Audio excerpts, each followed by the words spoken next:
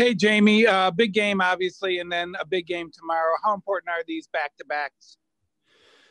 Important. It was good to get that one, get 2 points. We know what's ahead of us tomorrow.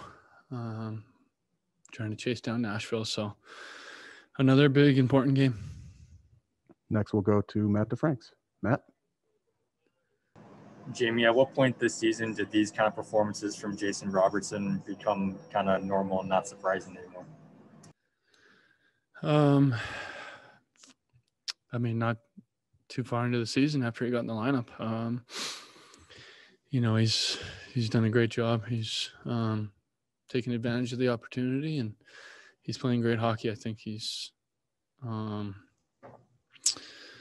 fits in well with Roop and Pav. Found some chemistry with those guys, and definitely great to see. Next, we'll go back to Mike Heika. Mike? As hard as the schedule is, are times like this fun? This was a great game. Everybody seemed to contribute today. Yeah, winning's fun. Takes a lot of hard work. Takes, 20 guys that are in the lineup that night. But we just got to find a way to keep going here. A lot of important hockey coming up, and got to find ways to win these games. Next question is from Matt DeFranks. Matt? Jamie, we see the goals and the assists recently for you. Is your game back where you are happy with it, where you expect it to be now? No, not yet. Next question is from Saad Youssef. Saad? Hey, Jamie, what's clicking for you recently on the power play? We're just trying to work as a 5-man unit out there, move the puck around quick.